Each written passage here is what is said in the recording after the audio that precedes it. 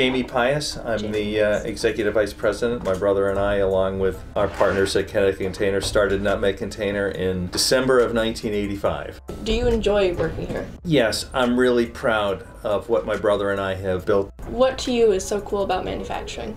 That's a great question. I wish my customers or prospects would ask me that more often. I think it's really cool to see how something is made. It's fascinating to take an order, to take what somebody wants and create it. Could you tell us a little bit about your community outreach programs? We have a commitment here to Northeast Connecticut. We recognize that our employees, for the most part, are here in Northeastern Connecticut, and we want to be part of the community. We made a significant capital contribution to the Hale YMCA when it was built here. We found good workers make good neighbors. For a business to be successful, it isn't what my brother and I do. It is getting all of our people engaged and trying to do a little bit better each day. It's a challenge. How many cans of tuna fish could we collect? Took that challenge to our employees. My brother and Steve Malley and I said that we personally would match how many cans our employees brought in, never dreaming that they would bring in that many. And with the match, we blew away the other businesses in the area. Last year, they came with a similar challenge about soup. You know, our employees, are they going to embrace it the same way? We said we would match again whatever they put in, and once again, we blew it away.